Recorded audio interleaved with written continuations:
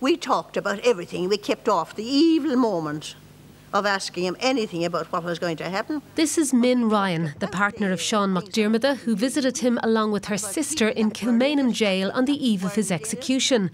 Her personal story is just one of 50 that can be found on the RTE 1916 website. You know, it was ridiculous in a way, because there was no sign of mourning.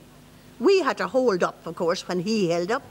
We're very lucky in that we have a lot of TV and radio interviews that were recorded with participants. So we've gone back through all of those interviews and taken them then and placed them on an interactive map of Dublin.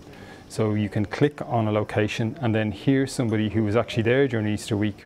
Also making information on the rising available online is the Century Ireland project, using essays, articles and film, as well as social media, to bring the week's events to life. We're going to tweak the whole rising hour by hour during the whole week of the commemorations, just to see what happened in Ireland, what's happening across the city. But then also on the actual site they can see features explaining different aspects of the rising.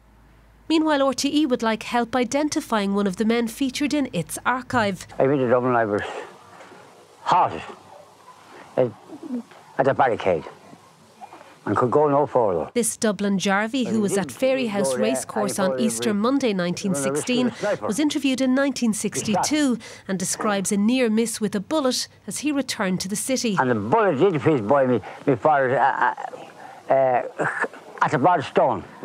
Now, did. Anyone who recognises him can contact the project at archives@rte.ie. Sinead Crowley, RTE News.